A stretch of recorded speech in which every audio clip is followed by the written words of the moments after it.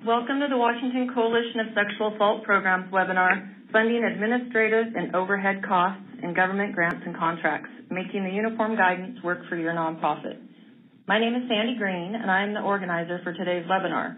Today's webinar will be a great chance to learn about how your organization can get the maximum benefit from the Uniform Guidance, OMB's new rules for federal agencies and state and local government pass-throughs that fund nonprofits, including sexual assault programs. Before we get started, I want to go over some logistical information about the webinar. Throughout the presentation, your lines will be muted. However, we would like to make this presentation as interactive as possible. There is a chat box at the bottom left of your screen.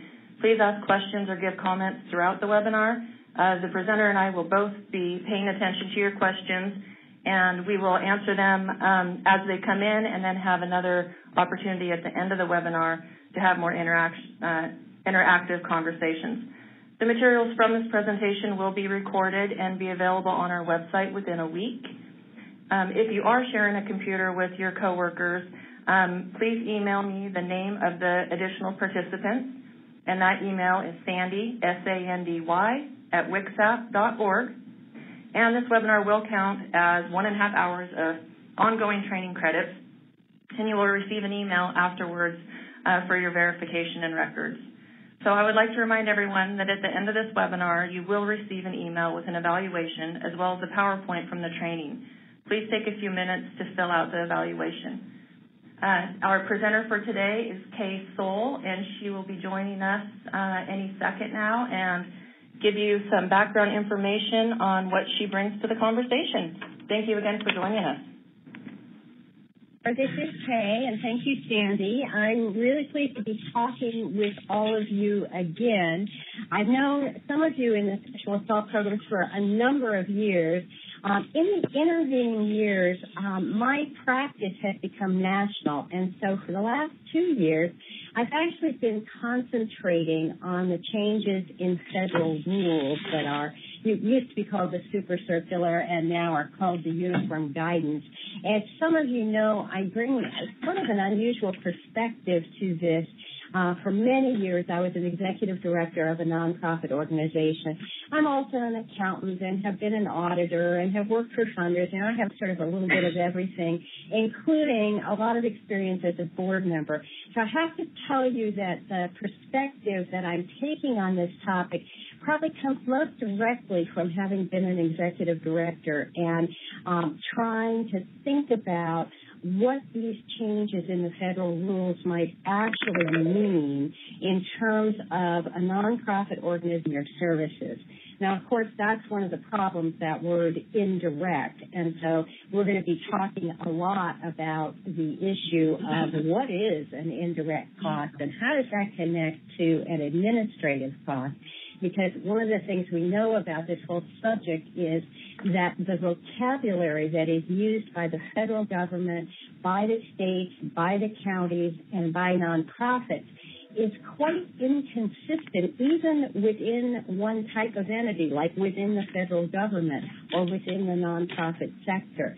So as we go through this discussion, I'm going to try really hard to define how I am using terms so that you will be able to, I hope, understand what I'm talking about. Now, our real goal today is to look at the 4 different ways that these new federal rules that we're calling the Uniform Guidance, 4 different ways that nonprofit organizations can charge their administrative and other indirect costs to contracts or awards, grants that you receive either directly from the federal government or by way of a pass-through like the state of Washington or perhaps your county or city.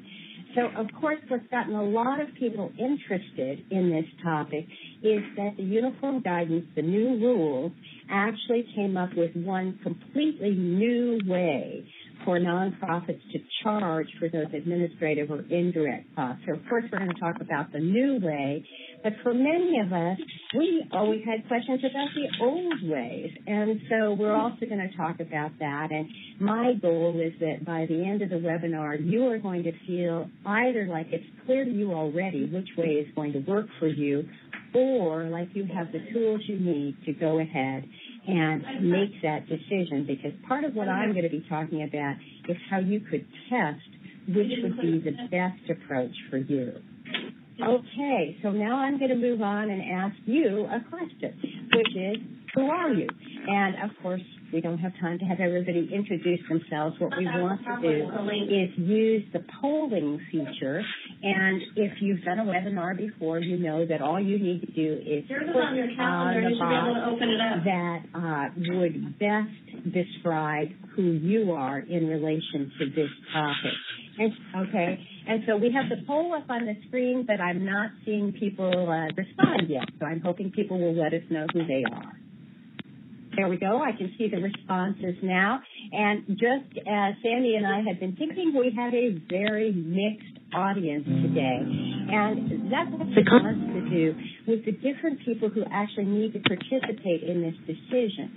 Now, those of you who are fiscal managers and your grant writers, contract managers, to be sure that everybody is on the same page about what your organization is actually going to do.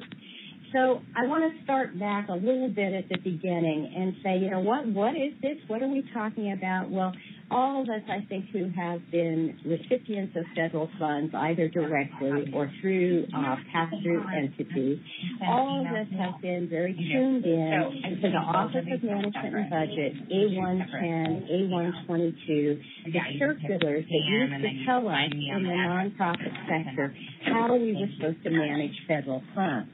But what has happened now, that is after December 26, 2014, is that the Office of Management and Budget has published in the Code of Federal Regulations, that's the CFR, they've published new rules that really have a very strong impact on nonprofit organizations.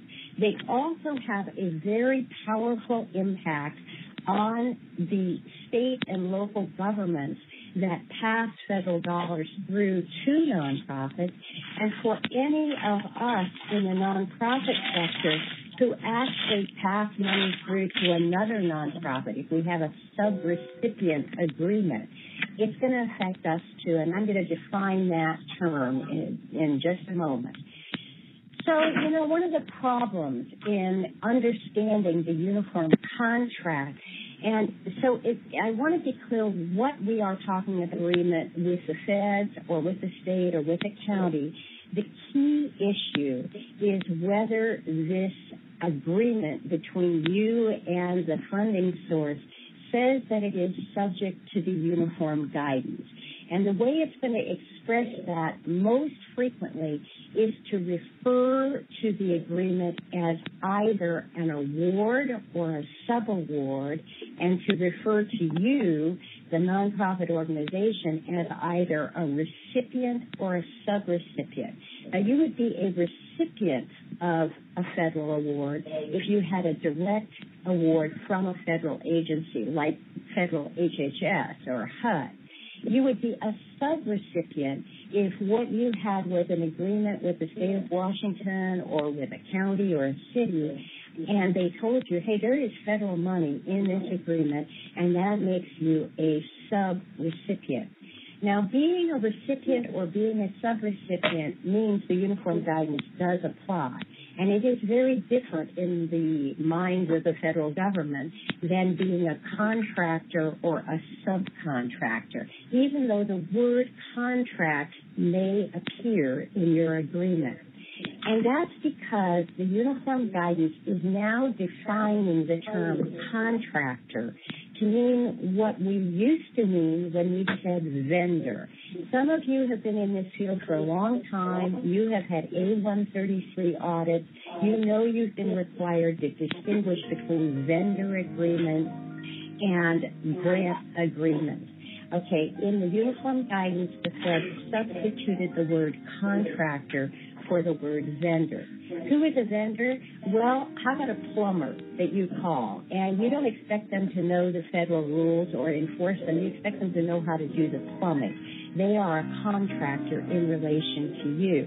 Now, you might have an IT consultant who also is a contractor. In other words, you are not holding them responsible for complying with all of the federal rules in the uniform guidance. Another term that just creates confusion is the term pass-through. And the uniform guidance has some big news for pass-through entities. And when they use that term, they are talking about a recipient or a subrecipient who is going to turn around and award funds to another entity. So if you are getting money from the state of Washington, from the domestic violence program, you are a sub-recipient if they're giving you federal funds, and they are a pass-through entity. If you, in turn, are sub-awarding some of that money to another nonprofit, but holding them accountable for knowing the rules of the program and possibly for determining eligibility and doing all the record-keeping required, in that case, you could be a pass-through entity. So now we're going to talk about how all those terms come together to create these four specific ways that when we use the term recover, that means you're able to charge to a federal award. And when I say you can charge it to, I mean you can actually get the money to cover that cost. So under the uniform guidance, the new rules, we now have four different ways for a subrecipient or a recipient, a nonprofit organization, to be able to recover or charge for its administrative and other indirect costs. Now, we're going to go into more detail about, well, what is an indirect cost, and is it the same thing as an administrative cost in a moment. But first, I just want you to think about these four different ways. The first one is the new one. It's called the 10% minimum rate or de minimis at a minimum rate. Of course, it's not just any 10%. It's cost charging method.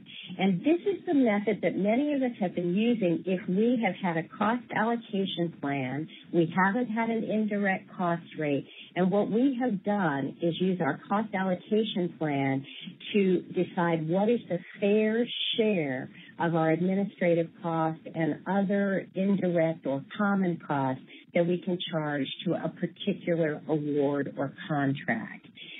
So we'll illustrate that one, and we'll talk about, is that one still in play? Would you still like to use that one? Now, the third one is also new, but it has kind of a question mark by it, and that is if your pass-through entity, like the state of Washington or like your county, decides that they are willing to negotiate an indirect cost rate with you, they may do that. And the rate that they negotiate with you will be useful for you in relation to them, but they can't bind any other pass-through entity, and they can't bind a federal agency. So we'll talk more about that in a moment. And finally, the fourth option, if you have a direct federal award, you can negotiate an indirect cost rate. Now, that's always been true under A122, but there's some really interesting changes about who has to pay attention to that rate, and that's what we're going to talk about in just a moment. So our whole point today is to help you figure out which of these four methods is going to work best for you. So here's the big news on the federally negotiated indirect cost rate. And we use the acronym NICR to talk about those rates. That's negotiated indirect cost rate. Here's what the uniform guidance says to the pass-through agencies like the state of Washington. If you encounter a nonprofit organization that has a negotiated indirect cost rate, you must accept it. In other words, pass-through entities cannot say, oh, we think that's too high, we won't pay that. If the federal government, through their indirect rate negotiation process, has determined that this is a fair rate, then all the pass-through entities must honor it. Now, there's more message to the pass-through entities, and that says, well, hey, if you have nonprofit organizations that you are funding that do not have federally negotiated indirect cost rates, if you would like to negotiate an indirect rate with them, you may. And then the biggest news of all to those pass-through entities, if you have these nonprofit organizations that you're funding, they don't have a negotiated indirect cost rate, maybe you don't want to negotiate indirect rates with them, they have the right to use the 10% de minimis rate, and you must honor it. They don't have to get your permission. It is just given as a right to them in the uniform guidance. So it's a pretty much a game changer in terms of pass-through entities needing to accept some version of reasonable administrative and indirect costs for nonprofit organizations.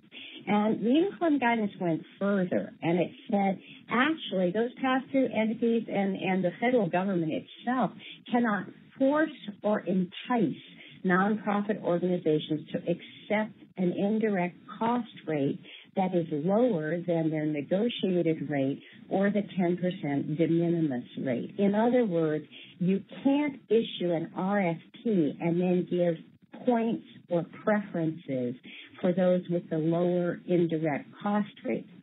Now again, I'm speaking about agreements where you would be doing an RFP and the funds that are going to be in that agreement are federal in origin.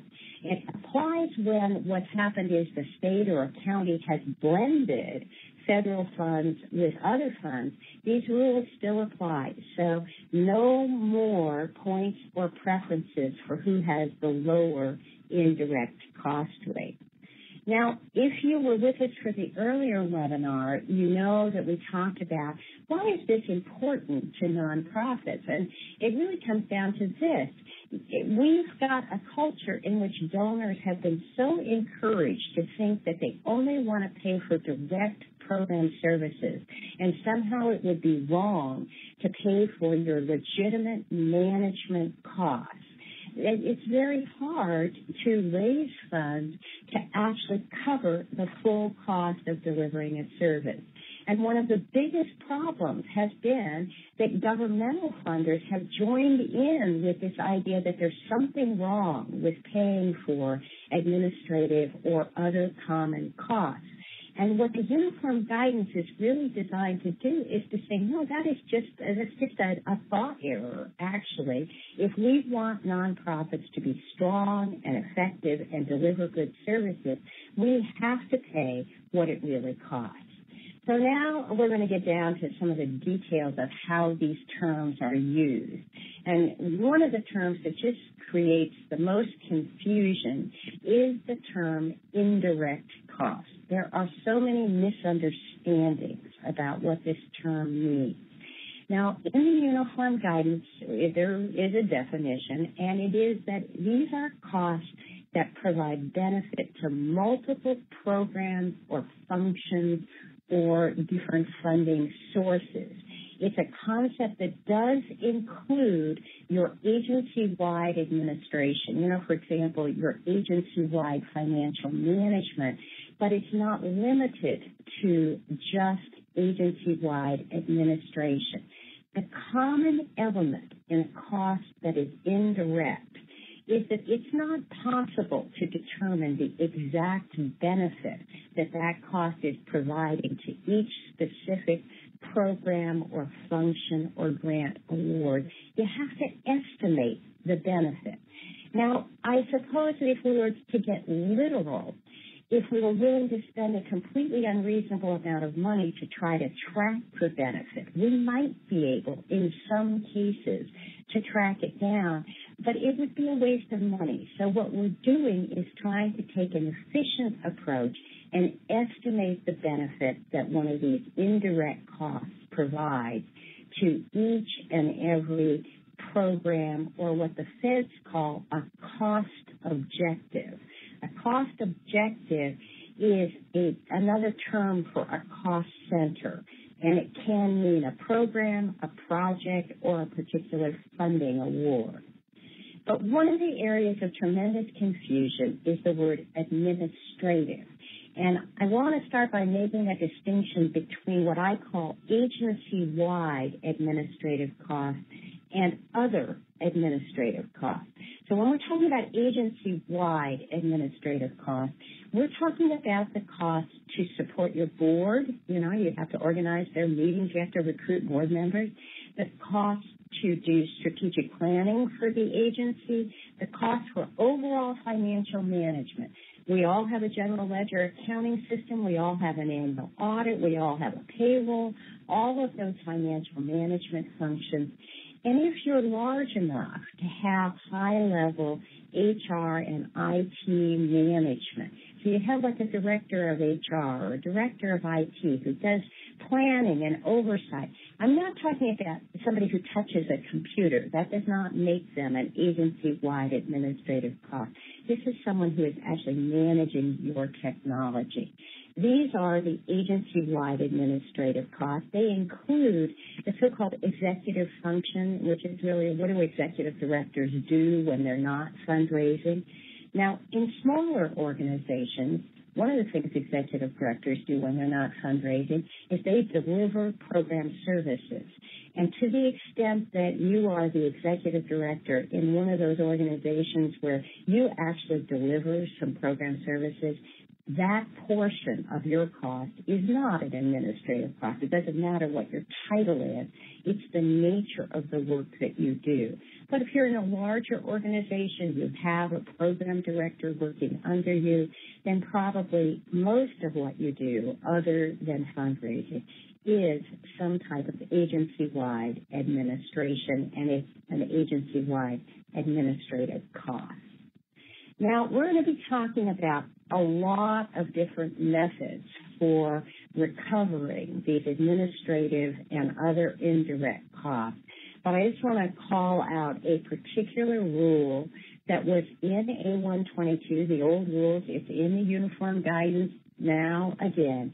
And that is, well, there's lots of different ways to do this. One way you cannot use is you cannot say the basis for my decision about how much of my agency-wide administration or my other common costs I'm going to charge to a particular agreement, a particular funding agreement, is whatever the funder will allow.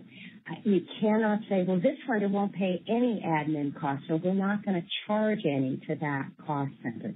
That's actually specifically forbidden. So we're going to look at what do you do instead of that if that's particularly forbidden. So now it will help me to know a little bit more about your situation, to understand how you're doing things currently. And things, I mean how when you have contracts or awards that you know contain federal funds, how do you go about charging for your agency-wide administration and your other common costs, like the cost of your computer systems or the cost of your telephone system? Now, I've put out some possible choices here. Some of you have already gone ahead and started using the 10% de minimis rule. Some of you have negotiated indirect cost rates. Some of you have probably been using cost allocation plans and direct charging.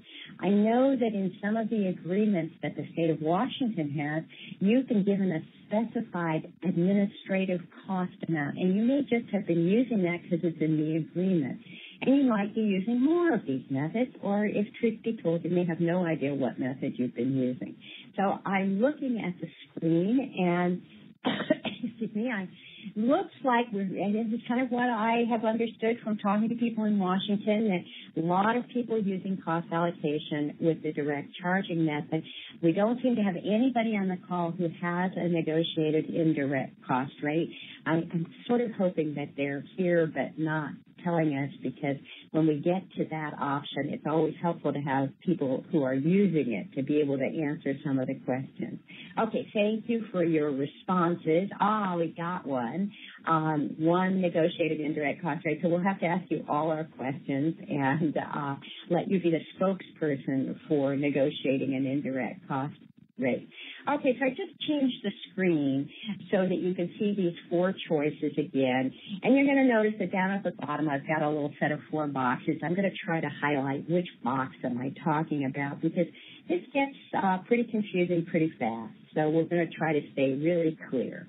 So right now, we're going to start with this new 10% minimum rate. And here's the key thing. And I'm going to try to activate my arrow so that I can show you this. It worked. The most important thing to take away from this is it's not 10% of your total contract or award. If you have a $100,000 award and you think, oh, 10% of $100,000, that's $10,000, I get it. No, you don't get it. You have to learn about modified total direct cost. You have to start by figuring out what your modified total direct costs are.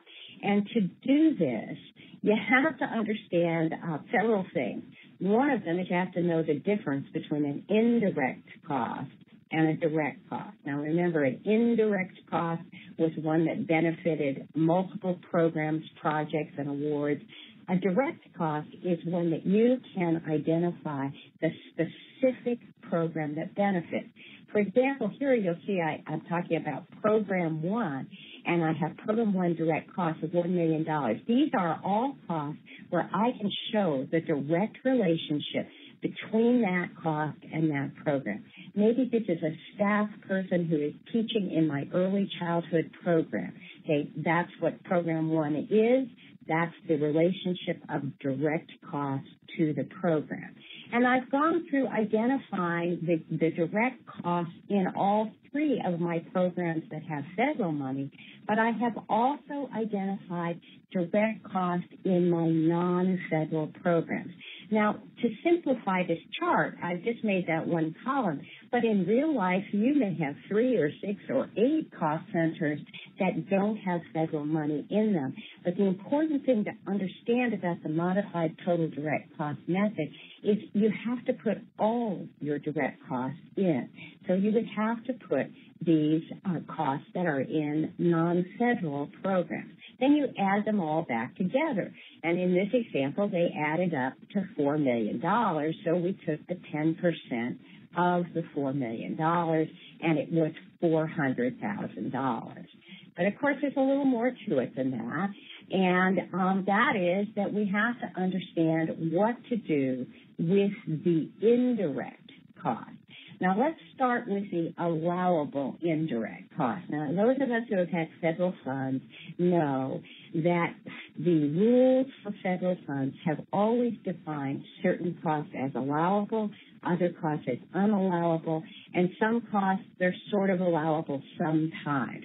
Well, they continued that in the uniform guidance. You can still look up a type of cost and learn whether it is allowable.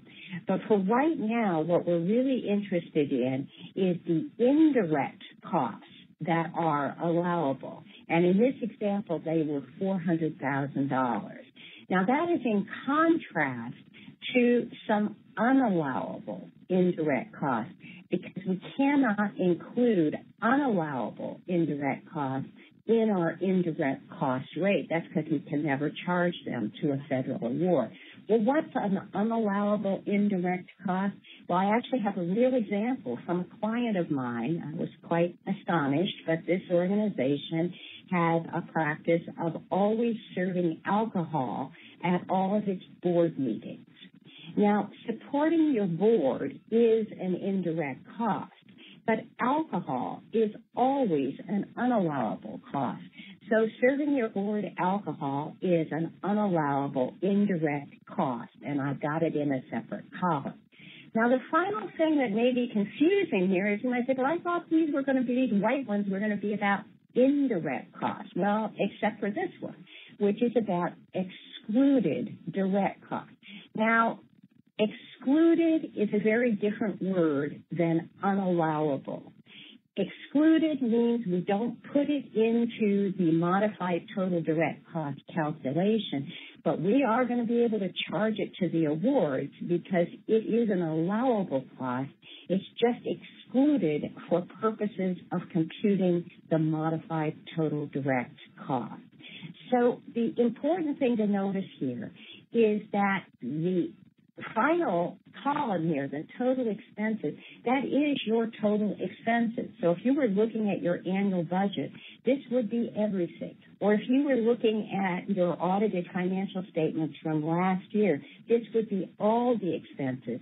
And they could be divided up into the categories that I've shown here. You could have identified the unallowable indirect cost, the excluded direct cost, the allowable indirect cost, and then the modified total direct cost. So the starting point for looking at this number in your organization is putting all of your information into this same framework. Now I want to talk about what are these excluded costs. Now remember, they are allowable. In fact, most of these costs, they're going to be line items in your budget with your funding source agreement. They're just excluded from the calculation of modified total direct cost. Now, the one we're going to be looking at as an example is the one in red. The portion of each subaward that you have made that is in excess of $25,000. So let's explain what that would be. If you, the nonprofit organization, are functioning as a pass-through entity, and you have decided to subaward some funds to another entity to carry out a part of the program. And I have this situation with a client that serves a very large county, and they decided that there was one particularly remote part of their county where it would actually be more effective to do a subaward to a local organization that was in that remote part of the county and let them run the program. Okay, that's what a subaward is. They're going to hold that other nonprofit organization to responsibility for following all of the federal rules. They're going to have to determine eligibility. They're going to have to match up the services to the clients. But my client is making a subaward. Now, here's the problem they had. The subaward they made was for $65,000, and only the first $25,000 could be put into their modified total direct cost calculation. So now I'm going back a slide, and I'm showing that $40,000, the part of $65,000 that was in excess of the $25,000, that's what got excluded. And in a moment, we're going to look at, well, what did that do to the calculation? How did they ever get the rest of that money? But for right now, what we want to understand is that in order to do this calculation of the modified total direct cost, you're going to have to understand which of your direct costs have to be excluded from the modified total direct cost base. Now, I'm going to give our brains a rest, and we're going to come back and look at that in more detail in a moment. But I want us to consider, before we get too far down the road in the 10% de minimis rate, I want to talk a little bit about another one of our choices, which is the direct charging method. And actually, when we did our poll earlier, this is the method that more of our participants today are using. Now, how do you use this method? Well, you have a written cost allocation plan. And in that plan, you identify, well, which costs need to be allocated because they are, you might not have used the word indirect, but they are costs that benefit more than one or probably all of our cost centers, meaning our programs, our projects, or our funding awards. So you've identified which costs have to be allocated, and then you've told in your plan how you're going to allocate each type of cost. So you might have identified financial management as an administrative cost, its agency-wide benefit, and you described what method you were going to use to allocate the cost of financial management. Maybe you also called out rent. Maybe you do all your programs in a common facility and you needed to allocate rent. And so you used a method to allocate rent. So in your cost allocation plan, you said, well, here's what a direct cost is. That's a cost I can directly associate with a cost center. Here's what an indirect cost is, and here's my list of indirect costs. And here are the methods we're going to use to allocate those indirect costs. Now, and then, of course, you have to follow your plan, right? That's always a given here. So let's take a look at how that would actually show up. In this organization, this is a different organization than we were just looking at. They do have 3 programs, and what I want you to notice is this shared column.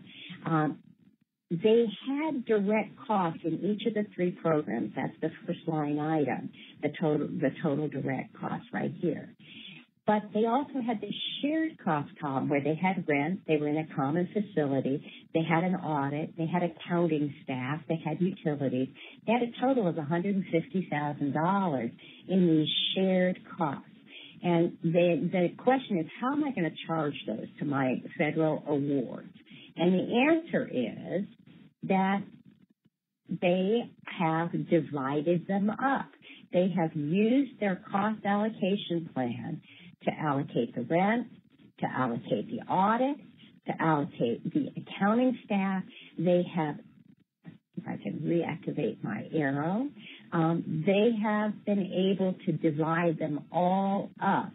And after they divided them up and figured out what portion belongs in Program 3, then they added them to the direct costs in Program 3, and this is what they're going to charge on the award for Program 3. So you might be wondering, how did they allocate them? And you have your own cost allocation plan, and you've probably used some of these methods. Maybe they said it's some version of percentage of FTE, so full-time equivalent employee. So they looked at the hours worked in each function. Or maybe they preferred the phrasing of time and effort, and they looked at the effort expended in each function, and they turned it into a percentage. So if they said, Program 1 used 20% of all of the time and effort of our staff this month, then 20% of these indirect costs, or particularly let's say the financial management costs, are going to get charged to Program 1. Maybe they use the percentage of transactions. Now, some people in the financial management function want to count something. And so they put a counter on their AP system, and they say, well, 10% of all the transactions that we process through AP belong to Program 1, so we're going to charge 10% of our financial management costs to Program 1. I actually don't like that method, but it is a common method. Maybe they did percentage of participants. Half of our participants are in Program 1, so we're going to allocate our common costs with half of the costs going to Program 1. Same idea with units of service.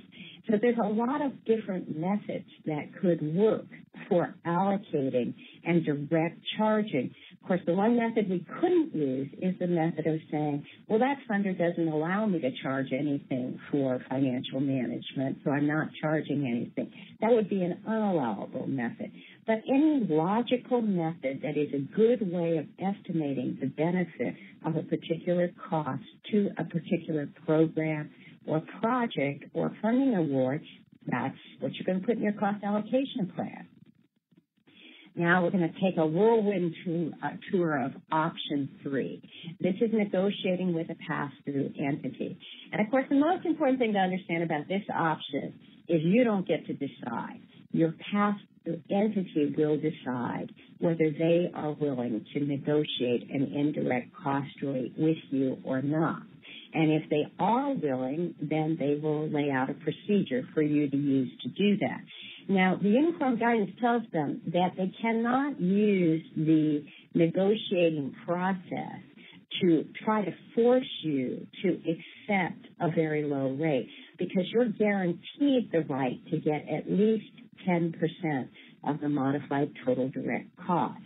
So it has to be a fair process, and I think most pass-through entities are assuming that if they're going to do this, they're going to use the same procedures, the same approach that the federal government uses when it negotiates an indirect cost rate. Now, I am just back from a particularly exciting meeting in Los Angeles, where Los Angeles County, which actually gives to nonprofits the second largest amount of federal money of any pass-through entity. That is more than all the states other than California. Really tremendous amount of federal dollars flowing through Los Angeles County. Los Angeles County has decided to negotiate indirect cost rates with their nonprofit recipients. And it's going to be quite magnificent when they put it in place and get it done. Probably quite a mess until that happens. But that's their decision, and no one can make them do it. It's totally their choice. Now, the interesting thing about these pass-through entities negotiating indirect cost rates is they can't bind any other entity to a rate. So let's imagine you do have a pass-through that's willing to negotiate. You do the negotiation, and they say your indirect cost rate is 12%. Let's just pick a number. No one else has to allow that rate to be used. They could. I mean, it would be a good decision to say, hey, that state agency went through all the process of negotiating an indirect cost rate. Of course we're going to use it. But they're not required to do that. And that is different than if you had chosen our last option, the fourth option, which is negotiating directly with the federal government. Now, if you chose this option and got a negotiated indirect cost rate from a federal agency, then everybody has to honor it. So it's kind of different than if you were negotiating with a pass-through entity. But of course, the key thing in negotiating a federal indirect cost rate is you can't do it unless you have a direct federal award. An award directly from a federal agency. You'll know you have one because you will have been given access to the federal treasury, and you can draw down your federal funds electronically without sending in requests for reimbursement. So if you have a direct federal award, you can negotiate an indirect cost rate. Now, here's how you do that. The first step is you have to figure out who is your cognizant agency. In most cases, this is going to be the federal agency that gives you the largest amount of money. So if you have several federal awards, look at them, figure out which one is the largest. If you have several from the same federal agency, like several from HHS or several from HUD, you can add them together and decide, well, which of those federal departments is giving us the larger amount of money? That's going to be your cognizant agency. Another way is to ask your auditor, because they've already been figuring out who your cognizant agency is. Okay, once you know who your cognizant agency is, then you want to go online, go to that federal department, and look for their guidance on how to negotiate an indirect cost rate. The federal departments all have identified some office to negotiate indirect cost rates. Some of them, like HHS, do their own negotiation, and DOL does its own negotiations, but HUD has DOL do negotiations for it. So you're going to have to learn your cognizant agency. Where did they get the negotiation done? Once you know that key piece of information, you're going to download. All of them have a guide on how to apply. It's really pretty clear. It's a step-by-step process. If you just want to, you don't want to worry about a cognizant agency right now, you just want to understand how does it work. Department of Labor probably has the best guide, and at the end of these slides, we have a link to their guide. And they explain exactly how to submit this proposal. Now, if you have somebody in your organization who's been able to get a federal award for you, you have the skill necessary to complete all the various certifications and assurances and just, federal paperwork that goes into this until you get to the real business end of your proposal for an indirect rate. And that is a spreadsheet in which you're going to present all your costs. You're going to identify your direct and your indirect costs. You're going to show how you're going to deal with unallowable costs. And then you're going to choose a method. And there are multiple allowable methods for negotiating an indirect cost rate with a federal agency. It is not just this modified total direct cost method that we were talking about with the 10%.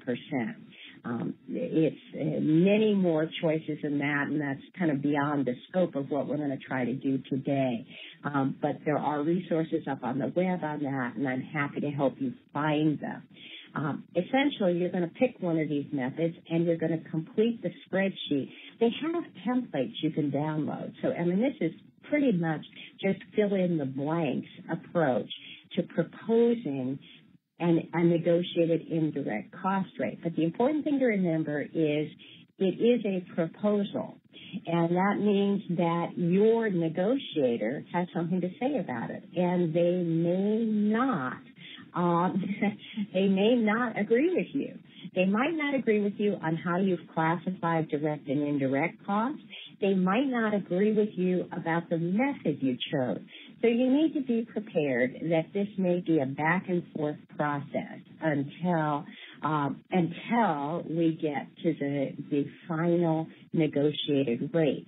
Once you hit that point, they are going to send you a letter that says, here is your rate, and here is the time period that it is valid for. And that's going to be really critical, because most of us who are new to negotiating an indirect cost rate are going to be given what's called a provisional rate, which is good for 1 year. And at the end of that year, you're going to have to submit financial information, your audited financial information, and there's going to be a truing up of what was your actual indirect cost rate.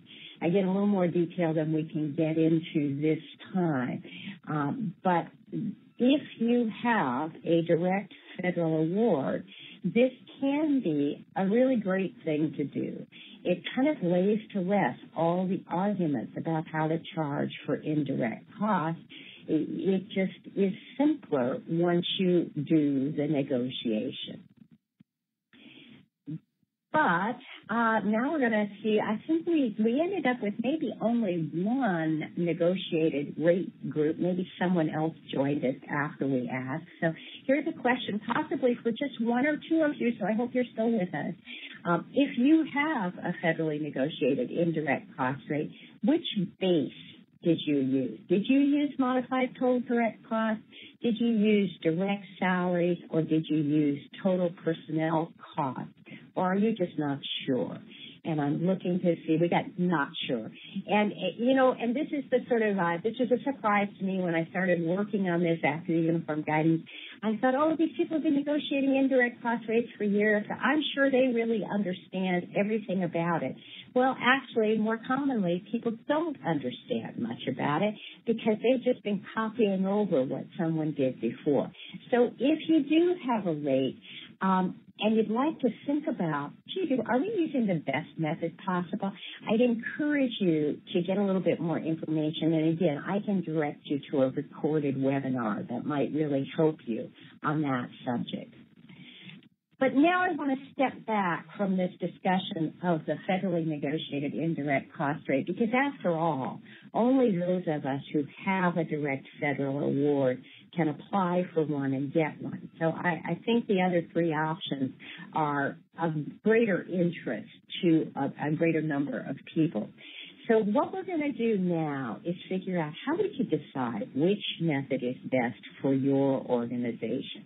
And so we're going to spend some time testing using the 10% method. Why? Because it's really simple to use it. You just declare, I'm using it. But it might not be the best method for you, so I'm hoping you won't just rush out and use it because of its simplicity, but you'll really test whether this is going to work for you. And then, I will talk a little bit more about negotiating with a pass-through, and if you end up feeling like, well, that's what I really wish I could do, you could open some conversations with your pass-throughs.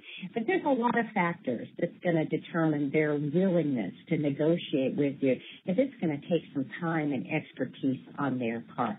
So let's dig in a little bit more to the 10% de minimis rate.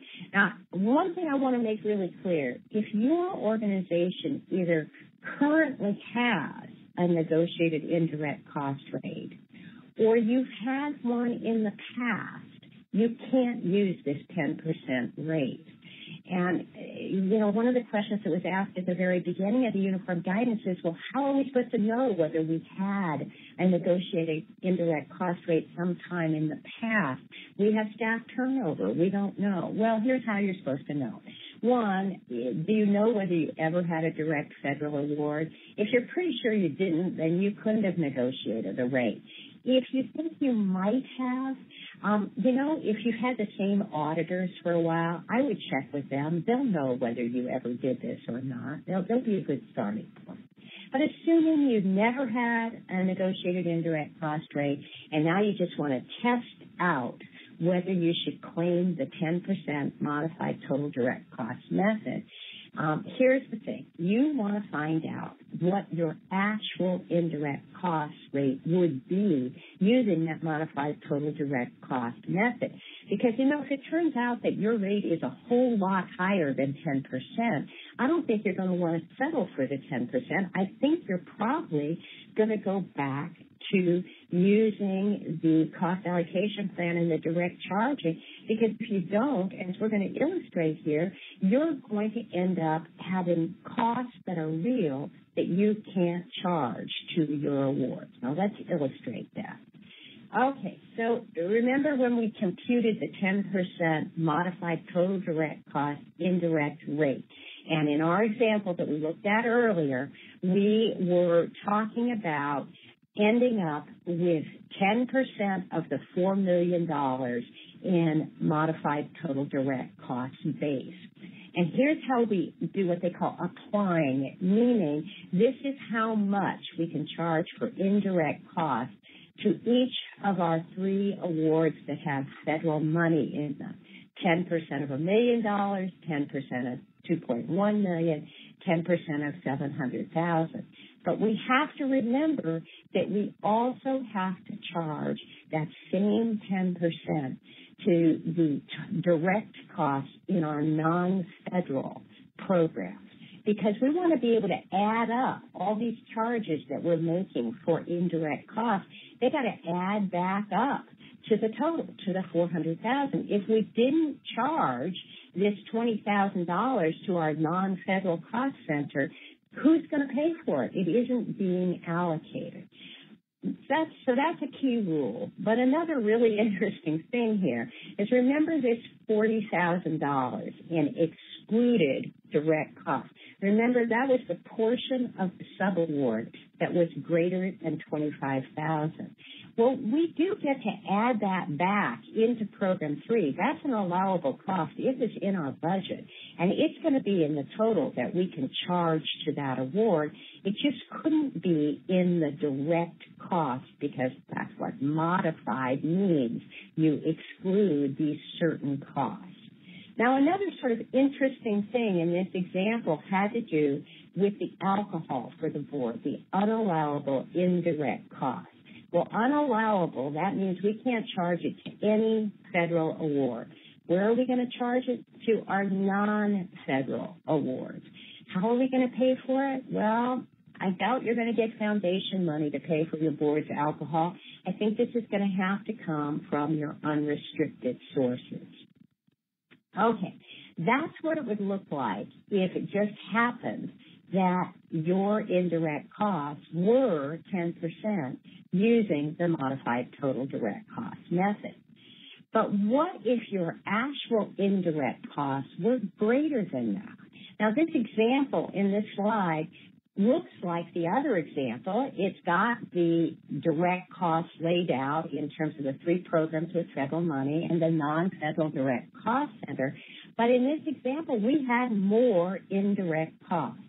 We considered more of our costs to be indirect.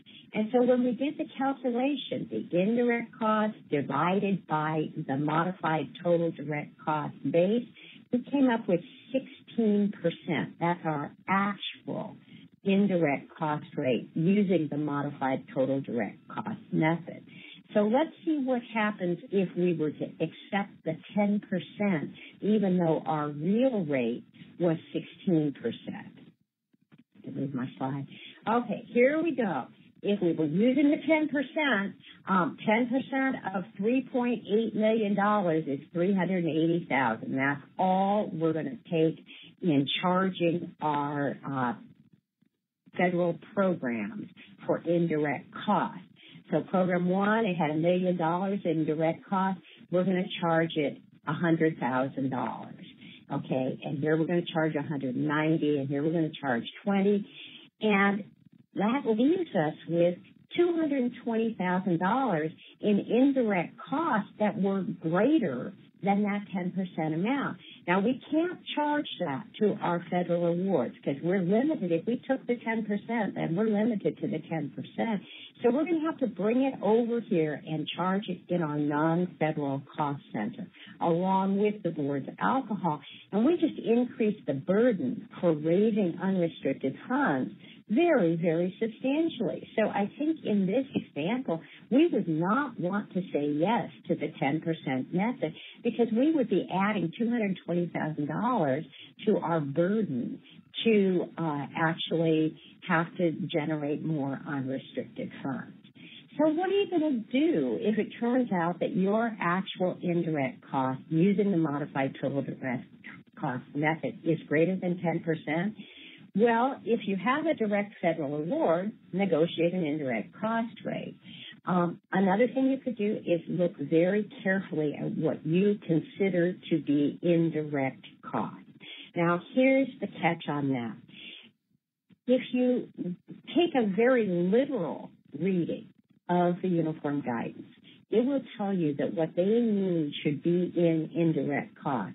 It's not just agency-wide administration, but other common costs, like your facilities costs, or like if you have a central telephone system, that cost, that they should all be lumped together in indirect costs. But the problem is, for many of us, that's always going to be more than 10%. And so there's probably about half of the professionals in the field who would say, well, if that's your situation, why don't you try this calculation defining indirect costs simply as agency-wide administration and use cost allocation to allocate your facilities and your telephone and those other costs.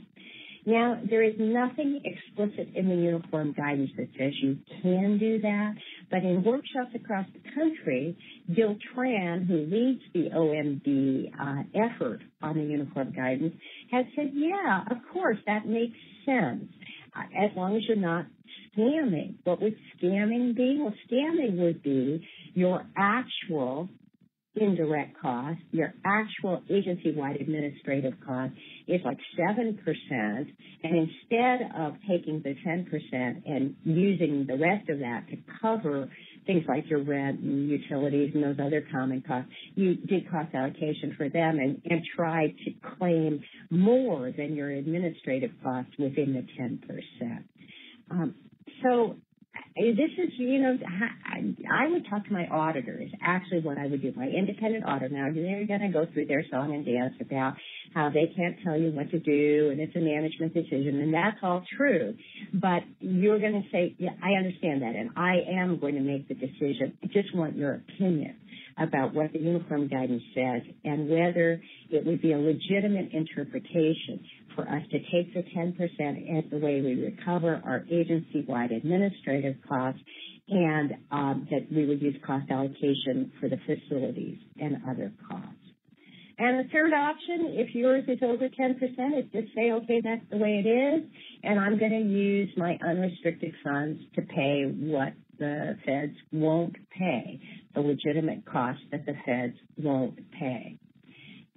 We've talked about this already, so I'm going to move on.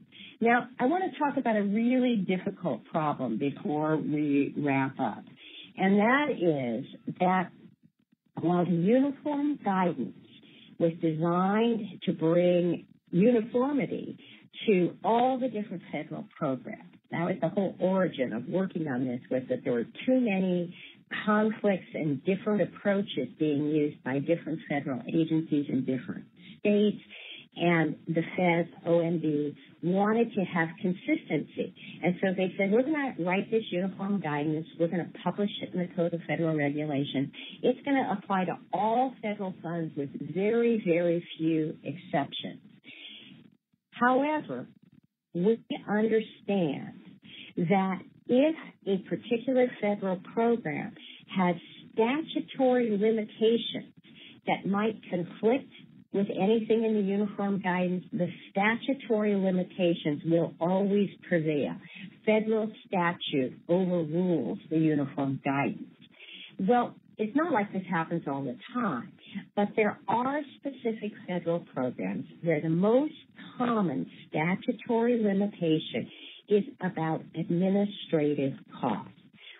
Some federal programs have a 10% administrative cap, some have a 15%, some have a 7%. Now, if one of your federal sources has a statutory cap, your funder should be able to give you the statutory citation. What federal statute does this limit appear in? Because a lot of times they will say, well, this program has an administrative limit of 10% or 5% or something else, but there isn't any statute. So you always want to ask for what is the statutory source of this limitation. The other thing you want to do is once you find the statute, read it really carefully, because the way administrative cost limitations are most frequently expressed in the statutory limitations is as a percentage of the total grant. That is not the same thing as a percentage of modified total direct costs. So if you read that there's a 10% administrative cost limitation, see if it says of the total grant, because that would be a much larger number than 10% of your modified total direct costs. So it may not pose a problem for you, but it could. And it could pose a problem even if you had a negotiated indirect cost rate. Suppose your negotiated indirect cost rate is 18%. Now, if it's that high, it includes costs other than just agency-wide administration. It's going to include some facilities costs and some other common costs. So you're only going to need to test this 10% limit for the portion of your indirect costs that are administrative costs. So how would you do that? Well, you would figure out how does this limit work. You would compute what is the 10% they're talking about, and then you would compare that to the administrative cost that you were going to charge through your indirect cost rate or through cost allocation, and you would make sure that you did not exceed that statutory limit. So let's take a look at an example of using one of these administrative cost limits. In this case, it was a 5% limit. And we went back to the group that had the 10% indirect rate. We applied the 10% rate, and then we said, oh, wait, Award 1 has a 5% admin limitation. And that's going to mean that only 5% of the $1 million can be in this case it was of the modified total direct cost. Now, it might have been a higher number if it was 5% of the total cost, meaning we get to take the $1 million plus the indirect cost. But in this example, let's say the limit was $50,000. We were about to charge $100,000. We can't do that because it exceeds the limit. So we're going to have to move that $50,000 overcharge over to the unrestricted fund. Because that's what they mean when they say there's a limit on admin. You can charge no more than that. Okay, and I'm not sure I've been totally clear on that, so we might have questions on that as we get to the end of our session. Well, I think I've talked about the primary things you can do if you have those statutory limitations, but the first thing to do is to figure out whether you have any. Now, I just want to mention, in case you haven't already been bombarded with information about the uniform guidance, that it changed a lot of things other than just the indirect costs. So take a look at some of the training that's available on those changes, because some of them are pretty substantial. I also want to acknowledge that there are certain exceptions to the uniform guidance.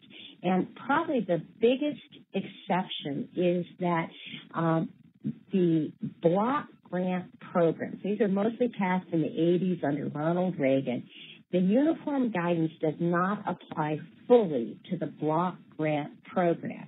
Why? Well, the idea of the block grant programs was to give the states more authority in distributing federal money.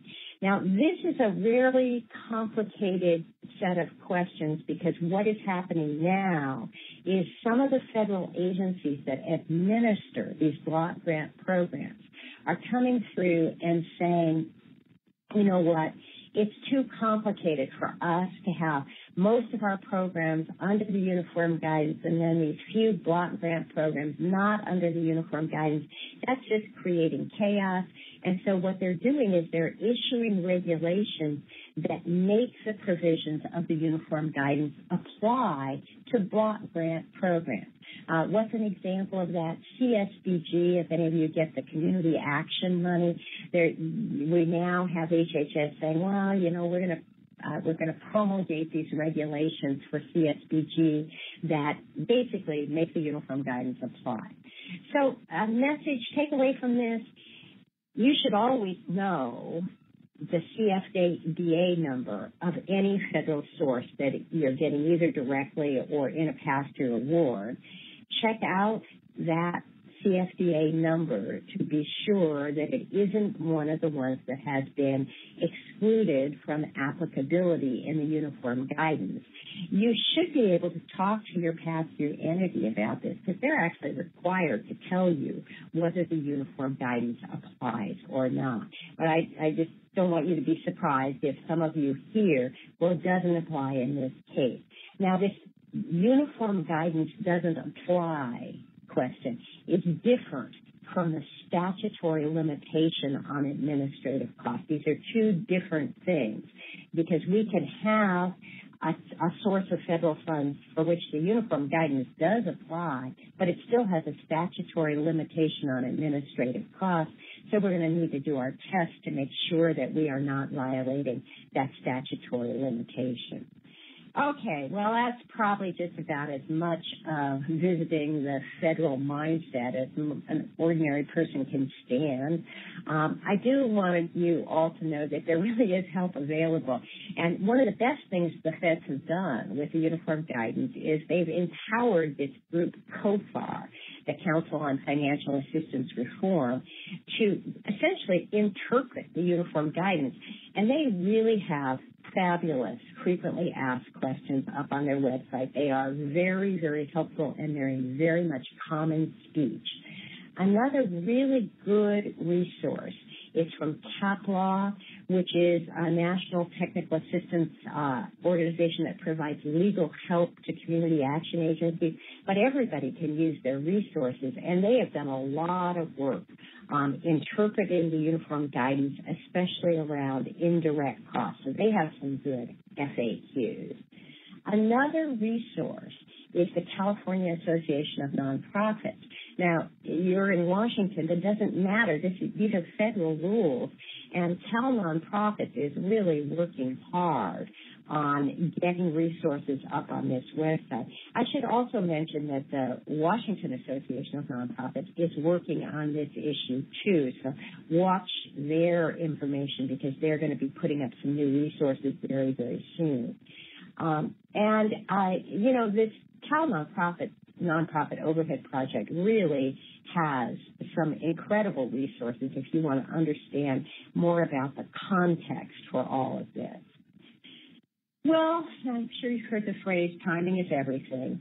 And it really is in this case, because I think a starting point is to talk to each of your funding sources to be very clear. First of all, is there federal money in this agreement? Does the uniform guidance apply? Are there any administrative cost limitations? Are you going to negotiate indirect costs? So you've got some questions to ask them. Once you know the answers from all of your different funding sources, then you can use some of the spreadsheet examples that we've had in this webinar to really test out what might work best for you. And I hope that you won't suffer in silence and that you will let WCSAP know if you're having problems, let your state association know if you're having problems. I'm happy to try to help if you want to email me and talk to me about some of the challenges you're having. Because this is not an easy area, but it is a huge opportunity. So what do I hope you're going to do as a result of being in on this webinar? Well, I hope you'll get really clear on what you're doing now to recover indirect costs. I hope you'll test out the 10% rate because it could work well for your organization. If you have a federal award, I hope you'll think about applying for a negotiated indirect cost rate. I hope you'll find a way to talk about these choices with your independent auditor that doesn't get them all worried that you're trying to get them to make management decisions, but just uses them as the tremendous resource that they are. And with that, I am really ready for questions. So, Sandy, have you been spotting questions all along? I haven't been looking as we go. So. Yes, I've been taking the questions, responding to the ones that I can, and from what I can tell, you have answered all the questions that have come up so far. So what we can do now is just leave the chat open for a little bit and see if anybody has any other specific questions related to the information that you shared with us today. Okay, well, I just saw Christine's question about would the rate disappear when the award ends? And I actually do have an answer to that question. And when the award ends, if you don't have another federal award, you're going to be kind of stuck because you won't have anyone to negotiate your next provisional rate with. With the one that gave it to you, you'll finish up, you'll get the final rate from them. But then if you don't have any more funds, you can't negotiate again. And that would kind of leave you in a bad way because having had a federal indirect cost rate, you can't use the de minimis 10%. So if I knew that I only had one federal award and it was ending and I was never going to get another one, I probably would not negotiate a rate. So with that, I think that's it. I reviewed them again, and that is the only question that was left out there. Oh, one just came up. Are you able to see that? Okay, that's Jorge. If you currently have federal funding using the direct charge method for indirect expenses, but you want to negotiate a rate, what would happen to the existing grant? Really good question. Okay. You're probably not going to be able to amend the budget in your existing grant for this year. If what you have is a multi-year award, some of those multi-year federal awards actually are structured in a way that it is considered to be something of a renegotiation each year. That is, if your award allows you to resubmit and readjust the budget component as you begin the next year of the award, in that situation, if you had gone in and gotten a negotiated indirect cost rate, you could use it going forward. It would be totally at your funder's discretion whether they would be willing to amend the budget of your open grant in the year that you were already in to allow you to use it. Some of them might, because this is simpler for them, too. But they would certainly be within their rights to say, no, we don't make those changes during the grant year. Those have to be made at the time when we sign off on the next year's budget.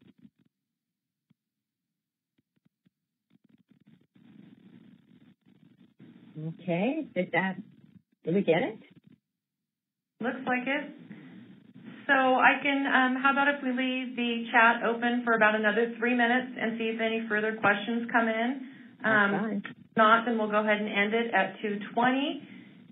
Again, if you have more than one participant sitting at the computer taking this today and you need your continuing sexual assault hours, please email me at sandy@wcsap.org. Or if you have any questions, you can also reach me through my email. And this will be up within a week on our website. So, again, thank you all for joining us, and we will leave the chat open for just a few more minutes.